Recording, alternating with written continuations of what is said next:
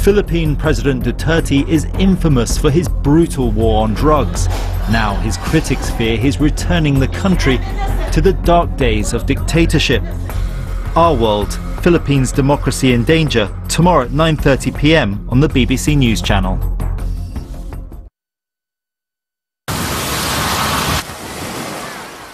When the weather can't decide what to do, you still can.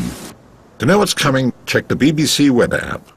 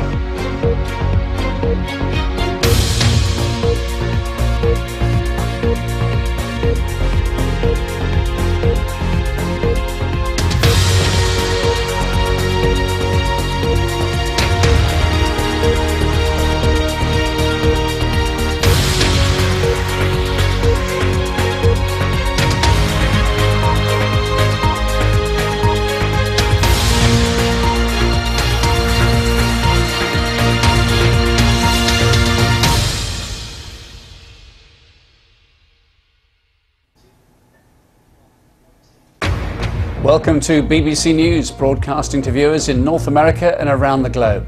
My name is Martin Stanford. Our top stories.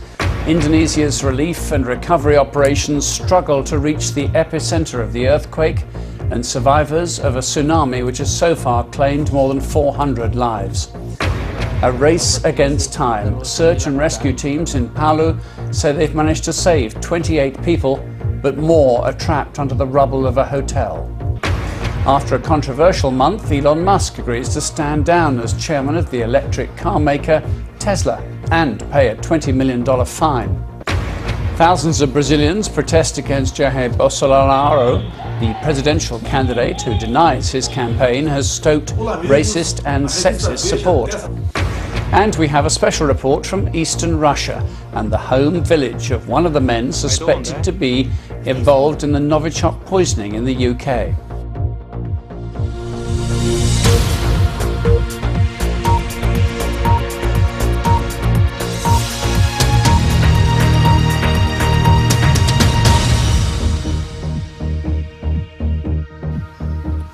Welcome to BBC News. Strong aftershocks have continued to hit the Indonesian island of Sulawesi, where an earthquake and tsunami on Friday killed hundreds of people.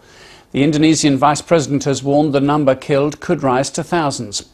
Over 400 are known to have died just in the city of Palu. Rescuers have yet to reach the neighbouring coastal district of Donggala, which is home to 300,000 people. Simon Clemerson has the latest. It is the view now from the air which gives you a true sense of the power of this earthquake.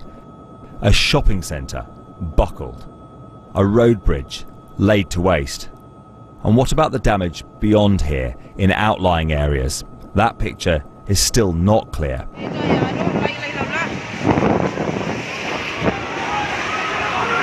The earthquake also triggered a tsunami which brought waves 10 feet high into Palu. A mobile phone captures the moment and a glimpse of the panic. There was a warning, but there wasn't long to get to higher ground, not before a packed city was quickly inundated. With strong aftershocks, people have been urged to move away from their homes. Outside the hospital, patients are having to be treated in the open too. The devastation has also made it difficult to get aid in, but the airport has now reopened. Meanwhile, the search is on for survivors. Rescuers today hunting through the ruins of a hotel. But one charity has warned that this crisis may only be getting worse. Simon Clemerson, BBC News. Aulia Ariani is a spokesman for the Red Cross in Jakarta. A short time ago, she told me what she'd heard from her team in the affected area. Our team finally has reached Palu this early in this morning because the communication access slightly restored in Palu.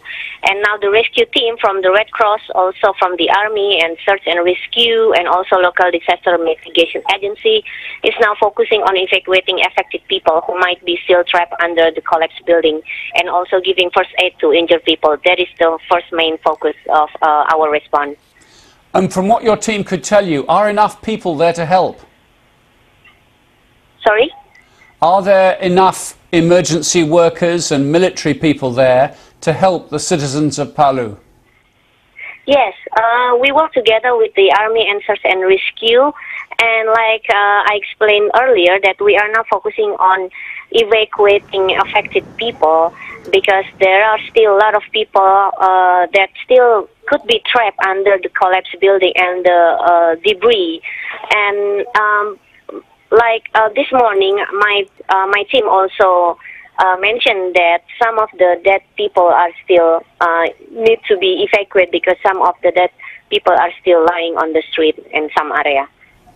And there simply aren't the people, I suppose, the emergency workers to deal with that. May I ask you about another area which is even more populated, and that's Donggala, which we've been talking about in our reports.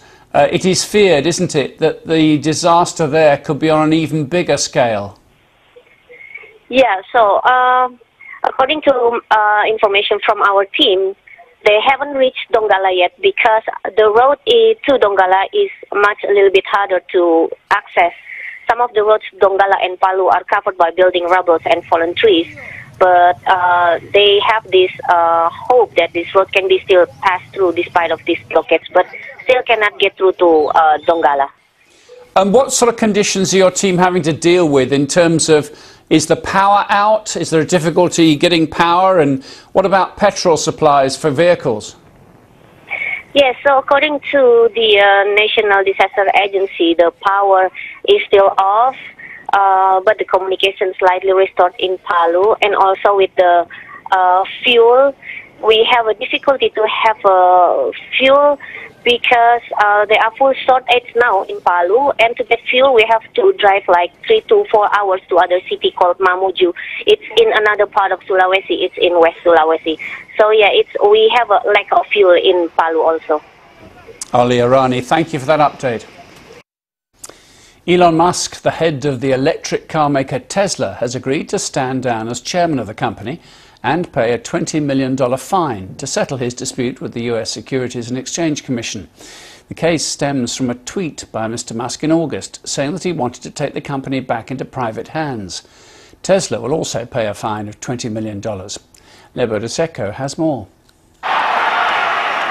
He's known for pushing boundaries when it comes to tech innovation, leading the way on electric cars and space exploration. But now it seems Elon Musk has pushed too far. In August, he tweeted saying he would take Tesla back into private ownership at a price of $420 a share. And crucially, he said he had the funding secured. The stock market regulator said that was false and misleading, and so they charged him. We alleged that Musk had arrived at the price of $420 by assuming a 20% premium over Tesla's then existing share price and then rounding up to $420 because of the significance of that number in marijuana culture and his belief that his girlfriend would be amused by it. And as we have said before in connection with other matters, neither celebrity status nor a reputation as a technological innovator provide an exemption from the federal securities laws. Trailblazer or not, Musk has tested shareholder patience recently with antics like smoking marijuana in an interview. And he's being sued for libel after making allegations against one of the Thai cave rescuers. Things could have been much worse for Musk. The regulator had wanted to remove him as CEO as well. He'll now stay on in that position while stepping down as chairman.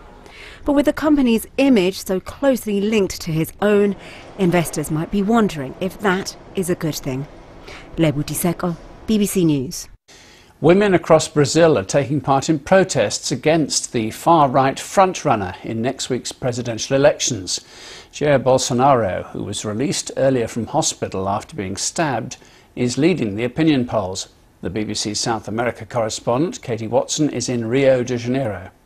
It's not just women on this march. Partners, children, babies have also come along for support. Everybody's wearing a badge saying Ele now, not him. Some people are wearing t-shirts saying I only vote for people who respect me. Marches are taking place across Brazil as well as abroad. It started with a Facebook group asking for people to come out onto the streets. In a matter of weeks, the Facebook page has grown to nearly 4 million members. People here are angry. Mr. Bolsonaro is most famous for his comments about a congresswoman saying she didn't deserve to be raped, she was ugly. That said, Mr. Bolsonaro has a lot of support. He's expected to win the most votes in the first round. He's a politician that his supporters say will change Brazil. This country is deeply divided. The FBI has started its investigation of sexual misconduct allegations against President Trump's nominee for the US Supreme Court, Brett Kavanaugh. A lawyer for Deborah Ramirez, the second woman to bring the accusations, said his client had been approached by FBI agents and has agreed to be interviewed. The US Senate Judiciary Committee has approved Mr. Kavanaugh's nomination, but a full Senate vote has been delayed pending the outcome. Mr. Kavanaugh vigorously denies the allegations against him. President Trump touched on the controversy at a rally in West Virginia. On Thursday, the American people saw the brilliant and really incredible character, quality, and courage of our nominee for the United States Supreme Court, Judge Brett Kavanaugh.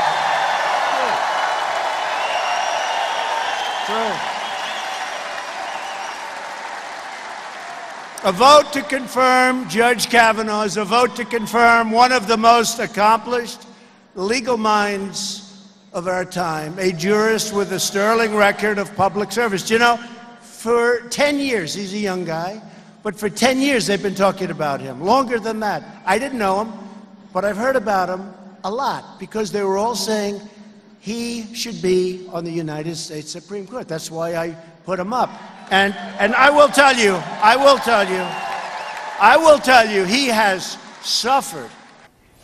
A woman in the Far East of Russia has told the BBC she recognises one of the key suspects in the Salisbury Novichok attack as a decorated military officer. The BBC travelled across 6 time zones east of Moscow to a village to verify research carried out by the Bellingcat investigative website, which this week published what it claims is the true identity of one of the suspects. While Russia continues to deny any involvement in the poisoning, we went to Beryozovka, the first television crew to visit the village. Our Moscow correspondent Sarah Rainsford reports. In the far east of Russia, along its border with China, we went searching for clues to the Salisbury poisoning. That journey led to this tranquil village, almost 5,000 miles from Moscow. It's where a Russian military intelligence officer, Anatoly Chapiga, grew up. This week, the investigative team at Bellingcat suggested that Colonel Chapiga, seen here, is the true identity of a key suspect in the Salisbury attack. British officials haven't disputed that. That suspect is now calling himself Ruslan Bashirov.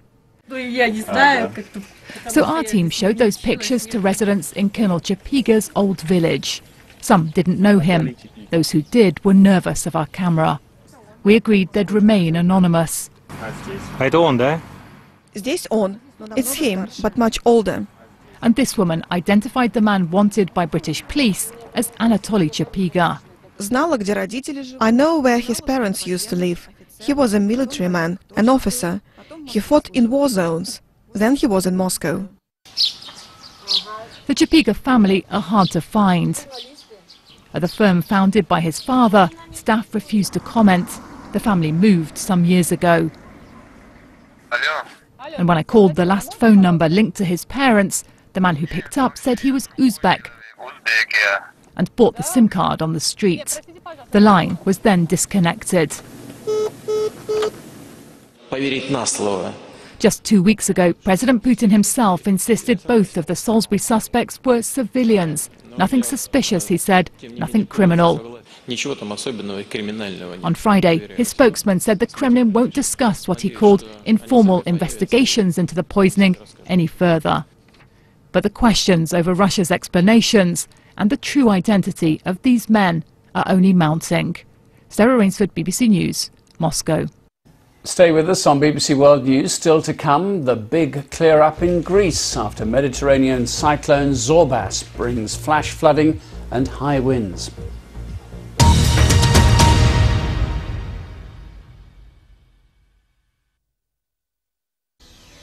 In all Russia's turmoil, it has never come to this. President Yeltsin said the day would decide the nation's destiny. The nightmare that so many people have feared for so long is playing out its final act here. Russians are killing Russians in front of a grandstand audience. It was his humility which produced affection from Catholics throughout the world. But his departure is a tragedy for the Catholic Church. Israel's right-winger Ariel Sharon visited the religious compound, and that started the trouble. He wants Israel alone to have sovereignty over the holy sites, an idea that's unthinkable to Palestinians.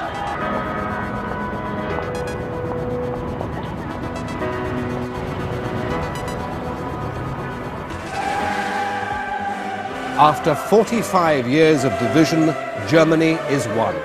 In Berlin, 1 million Germans celebrate the rebirth of Europe's biggest and richest nation.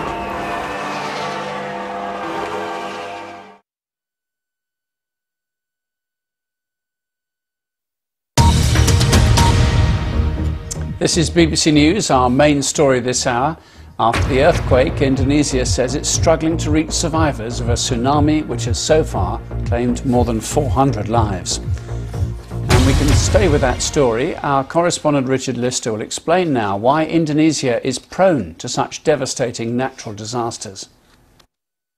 Aerial images of Indonesia's disaster zone show the reach and the power of the tsunami, a landscape scoured of buildings and people. It all starts here, on the seabed along the Pacific Rim. Sections of the Earth's crust grind together, causing volcanic eruptions and earthquakes. It's known as the Ring of Fire. This animation shows the location of every earthquake around the world over several years. 90% of them occurred along the Pacific Rim. And of all the countries on that Ring of Fire, Indonesia is seen as the most prone to earthquake damage. Not all undersea earthquakes cause tsunamis, but those measuring more than 7 on the Richter scale pose a real threat. And when one tectonic plate is forced under another, as may have happened in Indonesia, the sudden change to the seabed displaces a huge volume of water, creating giant waves moving as fast as a jetliner. Under the right conditions, those waves can cross an ocean. This animation shows what happened in 2004 when an earthquake measuring 9.1 on the Richter scale generated a tsunami off Sumatra. It reached the African coast just 7 hours later. 250,000 people were killed. But other factors can make smaller tsunamis deadly too. Look at this long inlet leading to Palu. Even though Friday's earthquake was much smaller than in 2004, this narrow inlet focused the energy of the waves as they raced towards the town. And it could be days before the authorities in Indonesia know just how much damage was done, how many lives were lost. Richard Lister, BBC News.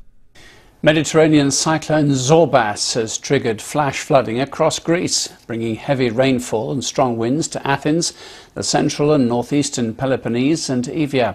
The storm, which is also known as a medicane, hit the southeast of the Peloponnese Peninsula the hardest, with the coastal capital of Kalamata and seaside villages being inundated by waves. The public has been advised to exercise caution and avoid unnecessary travel. Chris Fawkes from the BBC's Weather Centre explained the severity of the storm. The medicane has been swirling around the eastern Mediterranean for the last couple of days, picking up strength, but it was on Saturday that it made its landfall across the south of the Peloponnese area of Greece. It brought torrential rain, we had localised severe flooding, and large battering dangerous waves pummeled the coastline.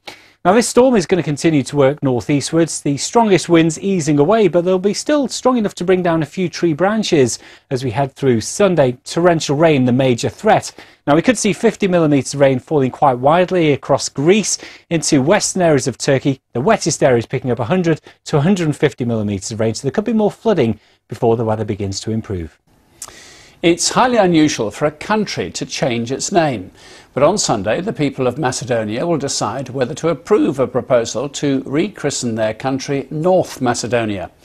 A yes vote would mean an end to the decades-long dispute with neighbouring Greece, who believe the name implies a territorial claim on part of northern Greece. As Guy Delorme reports from the capital Skopje, it's a particularly important vote for the country's young people. Macedonia has spent much of the 21st century looking to ancient history. It splurged a fortune on recasting its capital as the cradle of civilization, appropriating Greek heroes and infuriating its southern neighbour. But now it's out with the old and time to look to the future, potentially at least. Sunday's referendum will see voters decide whether to rename the country North Macedonia. Turn out for a European Macedonia is the message on this referendum billboard. It says on the 30th of September we'll make a historic decision, because changing its name would allow Macedonia to end its long-running dispute with Greece, and the government says that would allow this small landlocked country to look to the future. We're a small country, small market, without stability, without guarantee for security and prosperity in economy. It's really, every day it's a new damage for the country because of migration. You go out. Macedonia's young people struggle in one of Europe's poorest countries. Low wages, lack of opportunities and rampant corruption force many to leave. The organisers of this event say that's got to change. They are one of the largest marginalized groups in this country at the same time, struggling with a poor educational system, high unemployment, little opportunities for prosperity. They are desperate, we are desperate, to see an advancement toward a better, prosperous environment and a democratic society in this country. There have been strident protests against the agreement with Greece. Some feel the government is giving up Macedonian identity. Others are simply unhappy about a lack of consultation. The problem with the agreement is that it's pushed by foreign party onto Macedonia. It's not really something that the people have debated, accepted and agreed upon. But some things have already changed. Skopje's airport is no longer named after Greek hero Alexander the Great. A yes vote on Sunday would bring a new identity to the whole country. Guy Delorme, BBC News, Skopje. Let's get some of the day's other news for you now. Riot police in Nicaragua have used stun grenades and tear gas to break up the latest protest against President Daniel Ortega. Opposition activists were gathering for a march in the capital Managua when the police moved in to enforce a ban on demonstrations. One journalist said he was beaten with a rifle butt as officers chased protesters through the streets. A court in Egypt has given a female activist who spoke out against sexual harassment a 2-year jail sentence and a fine for spreading false news. Amal Fathi has been in detention since May, when she posted a video on Facebook in which she criticised the government for not doing enough to protect women. Police in Barcelona have arrested 6 people during rival demonstrations relating to Catalonia's independence referendum. 24 people were injured in scuffles between people who backed Catalan independence and demonstrators showing their support for police who intervened last year when Catalonian leaders made a failed attempt to separate from Spain. Britain's governing Conservative Party has had to update its annual conference app after a security glitch resulted in pranksters phoning senior ministers. The breach allowed anyone to log in as a delegate simply by using an email address and access private details, including mobile phone numbers. Several senior figures, including the former Foreign Secretary Boris Johnson, received prank calls after the glitch was uncovered. And police in Denmark say they've questioned and then released 2 people who were travelling in a black Volvo was at the centre of a major security alert on Friday. The operation brought parts of Denmark to a standstill. 2 investigations are underway, but Danish police say there's no threat to the general public. Now in golf, Europe will go into the final day of the Ryder Cup with a 4-point lead over the USA.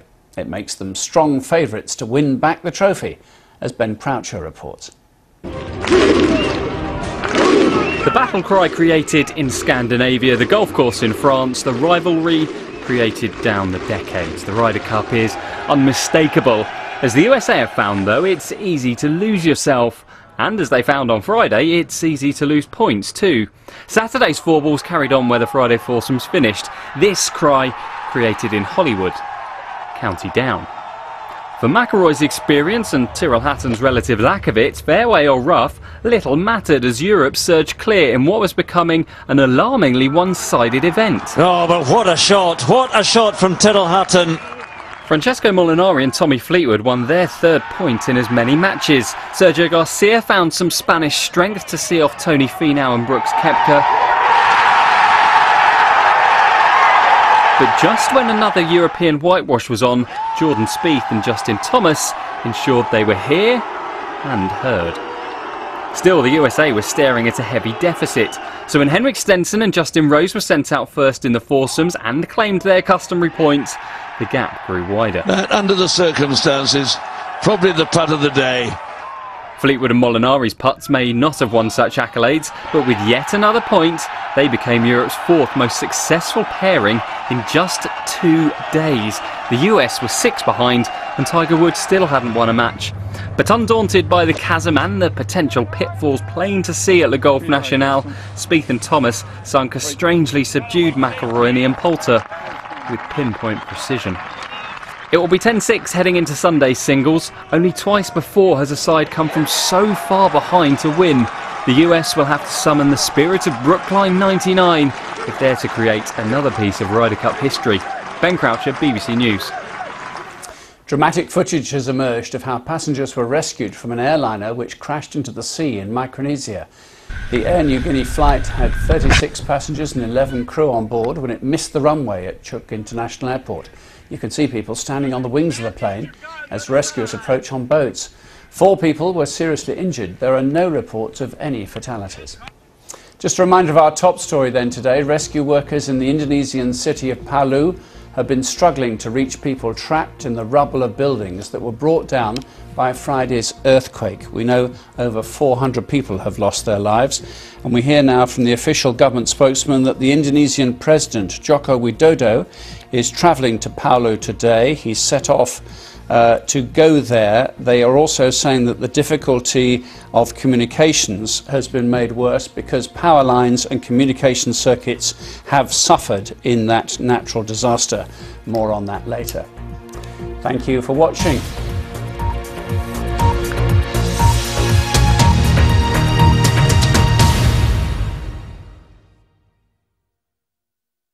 Hello there. Yesterday was a quiet day of weather here in the UK, but what a contrast across the eastern Mediterranean where we had this, the Medicane. And it brought torrential rain in across southern Greece and the Peloponnese with some localised severe flooding. The rough seas causing a few light boats to be pushed on shore. 1 or 2 were also capsized in those rough seas, so we've had all kinds of weather impacts. Here in the UK, though, it's a beautiful end to the day yesterday. Crazy Swan Lady catching the sunset.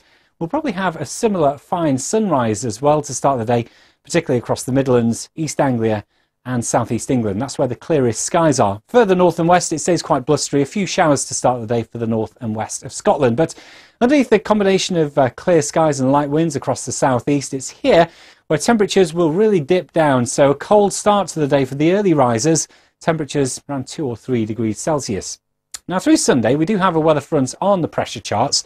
It's a very weak one, pushing in across northern England and Wales, just really bringing a strip of cloud. But behind the front, the air does turn a little bit cooler. So temperatures perhaps a degree down on what we saw on Saturday. It will feel a bit cooler than that, though, due to the strength of the wind across Scotland, where there'll be plenty of blustery showers. Now, through the day for Northern Ireland, England and Wales, the cloud will tend to come and go. There'll be some bright or sunny spells. Probably not as much sunshine, though, as we enjoyed on Saturday, but not a bad kind of day. A few showers brought on the northwesterly winds running onto the north coast of Northern Ireland, and perhaps a few sneaking across the Isle of Man into the northwest of England and also the north of Wales. But otherwise, it's a fine and dry day for most of us. Temperatures for many between 12 and 15 degrees. Then as we look at the forecast through the night time, a ridge of high pressure builds in, and that's how we start the day on Monday. What it does mean is it's going to be a chilly start to the day. Could have some pockets of frost in the coldest areas in the countryside, but a fair bit of sunshine. However, the weather clouds over and we will start to see some rain arriving in Scotland, particularly for the Western Isles, the Highlands and the Northern Isles as we go through the latter part of the day. Perhaps a little rain running onto the north coast of Northern Ireland, but still a mainly dry day for England, Wales and Northern Ireland, with temperatures for many between 12 and 15 degrees. Now, looking at the forecast deeper into the week ahead, across northern areas, often quite cloudy, and there will be a bit of rain at times, particularly in the northwest. It will stay quite breezy as well. Temperatures in Glasgow generally around 11 to 14 degrees in the week ahead. Perhaps a little bit of rain in Manchester, but by and large, England and Wales having a lot of dry weather, but it will often be pretty cloudy. That's your forecast.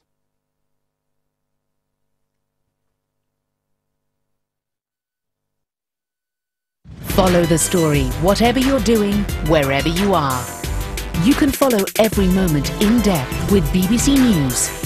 Get the full story at bbc.co.uk/news. Get the headlines as they happen with the breaking news alert.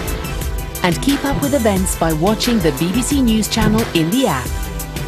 Follow the story wherever you are with BBC News. There are unsung heroes in every community. They organise and support groups and clubs of all shapes and sizes. It's time to elevate your unsung hero to superhero. To nominate your Get Inspired Unsung Hero, go to bbc.co.uk/unsung. When the weather can't decide what to do, you still can. To know what's coming, check the BBC Weather app.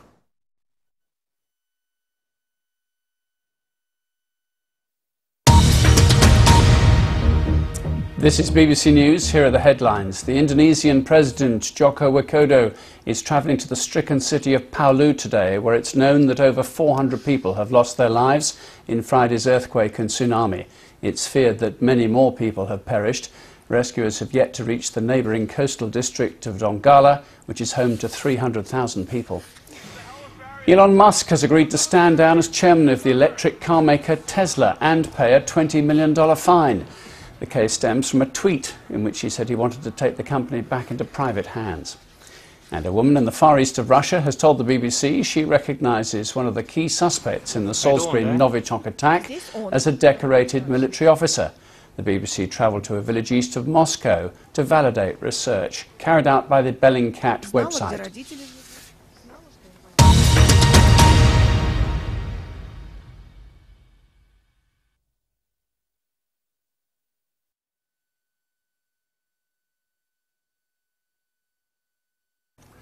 Theresa May has arrived in Birmingham for the Conservative Party conference, which has experienced technical difficulties before it even begun.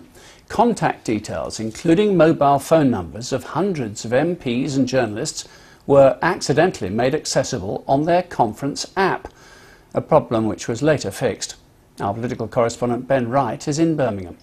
This conference began with a pretty serious security blunder. Anyone logging in to the conference app could have accessed an MP's phone number if they'd known what their email address was. Now, this glitch was fixed pretty quickly. The party had to apologise, but a bad start to a party conference that's going to be completely dominated, I think, by Brexit. Many Tories, of course, hate Theresa May's so-called Chequers plan, and in the Sunday Times tomorrow, the former Foreign Secretary Boris Johnson calls it a deranged plan and questions her commitment to Brexit. Now, Theresa May's allies are fighting back, and on the eve of this conference, I joined one cabinet minister, the Brexiteer Andrea Leadsom, as she tried to drum up support for the Chequers plan among the party's own grassroots. I am fully backing this proposal. Selling the Prime Minister's Brexit plan, known as Chequers, to Conservative Party members in Leicester last night. It removes the need for infrastructure at the border between Ireland and Northern Ireland, and it enables us to continue to trade in goods with the European Union without friction. Andrea Leadsom backed Leave in the referendum, now sits in the cabinet and spent an hour fielding questions and concerns from the Tory grassroots. At what point do we decide to go forward with a no deal? There's a lot of uncertainty in business at the moment, and we really do need to know where we're going and what we can plan for. Why are people saying the Canada deal is better than the deal which we have on the table? We will abide by... The Chequers plan for trading with the EU after Brexit has been rubbished by Brexiteers like Boris Johnson and criticised by the EU. The reality is we are now running out of time. We have put forward a workable proposal that works for the UK and for the EU, and they need to take it very seriously. But the splits in the Tory party are quite clear, aren't they? And they'll be evident in Birmingham. I mean, there are very strong opposing views, there's no doubt about that. But in the end, we all need to act in the interests of the country. We do need a good Brexit deal. We need to push the EU to give us that and not waste our arguments with each other, but actually have those arguments legitimately with the Commission. The arguments that will play out here are about much more than Tory party bickering and positioning. They are about the sort of country we'll be for years to come. The Prime Minister comes to Birmingham clutching on to her Chequers plan, hoping the EU and then Parliament will swing behind it. But first, she needs to rally her party. Is it a tough week ahead, Prime Minister? Ben Wright, BBC News, at the Conservative Party conference in Birmingham. Well, now on BBC News, it's time for Witness.